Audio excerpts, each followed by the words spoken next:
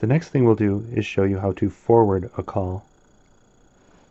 Let's say you're not at your desk and you want someone to cover for you. We'll pretend we're Kim today, and we want to forward over to Bill. So what we'll do is we'll press the forward button on Kim's phone, and then we will press status, and then details, and then the destination needs to be set. So what we'll do is we'll press the destination, and then type in Bill's extension, which is 202. And then press select. And now we look at the whole thing, and it says forward unconditional is on, and the hunt group is non-group. So if something comes into your call, if something comes into your phone, and somebody dials your extension directly, it's going to go to Bill, and then we need to save it. So now we can see it says forward unconditional to Bill Murrow. We can exit, and you notice the forward light is on, and there's a D in the display that says it is diverted. That's why they have a D, it's for diverted over to Bill's phone. So now if I were to call 201, you'll notice that Bill's phone will light up. So you can see that it's coming in to John Adams, but I actually dialed 201. Now if I were to answer it here, we can talk to the person that called. And that's how you forward a phone. If you want to hang up the forwarded call, if you'd like to stop the forward, all you need to do is turn off the forward light. You notice the D will go away and the green forward light will go out. Now once you've put in a destination for where you want your calls to forward, it'll be locked in there. So if we press forward and go to status and then details, you'll notice that the destination is Bill Murrow. You can also change that by highlighting it, clearing it, and putting in a new destination. Let's try a different one. 203, for example. And press select. So now it's going to John's phone instead of Bill's phone. We can save it and exit. So now we're being forwarded over to a different phone. Status will tell you exactly what's happening, being forwarded to John Adams. If we want to turn it off, we can press this, then notice your green light went off as well. So that's how we forward a call.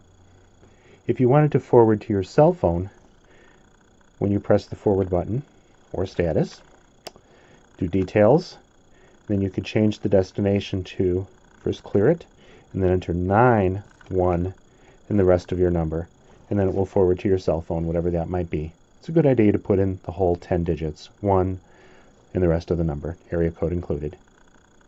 Clear, cancel, and then back. Exit. Our forwarding is on. We really want it off. We'll turn it off that way.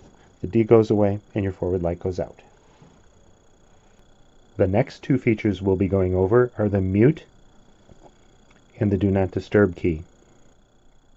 Let's say you're making a call.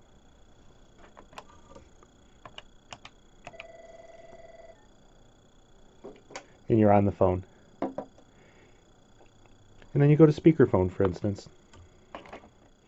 Now you're on a live call with the speaker talking to another person. Let's say you wanted to say something to somebody else in your room and you did not want the other caller to hear what you're talking about. You can press the mute key, and now your microphone or your handset is muted and they cannot hear what you're saying at your phone. You notice the red light will go on, and then to turn it back on so your microphone is working again, you press it again, and now you can talk to your party on the phone. The microphone is here, and of course that's the speaker for the handset. You can hang up the call. The next thing we'll talk about is the Do Not Disturb button, also a privacy feature. Let's say that you're in a meeting and you do not wish your phone to ring, even for paging. You press your Do Not Disturb light, the green light will come on. So if someone were to call you right now, we'll dial 201 from another phone. They'll hear the ringing, and then it will be picked up and they'll get your voicemail immediately. The desk of Kim Williams. Please Well, we're not going to leave Kim a message right now, but if we did, her voicemail light will come on and she'll get the message that way.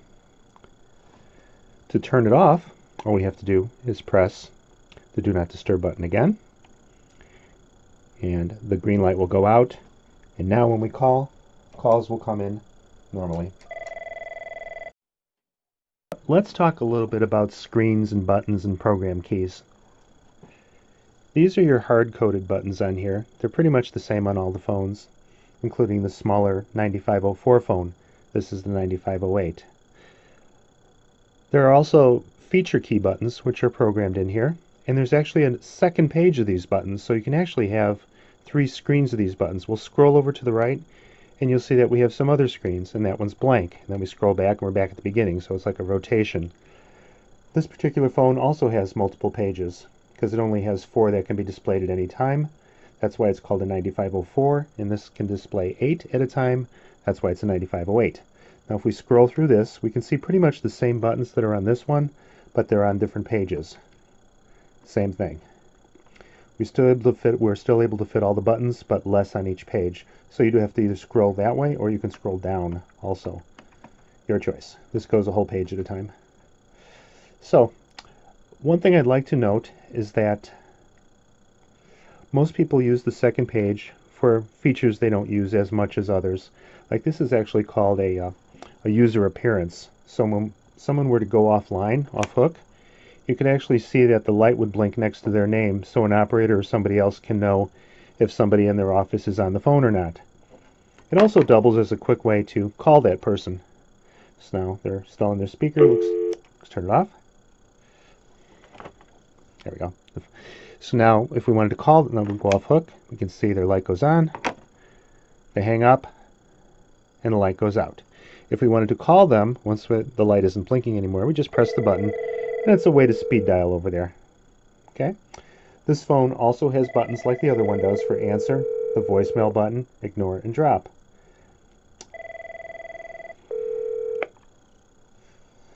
This phone can also show you the status of other phones. We'll take Kim offline, and you'll notice her red light goes on, just like the other one. Hang up, red light goes out. We can call her directly, or we can call someone else directly. Doesn't really matter. Okay.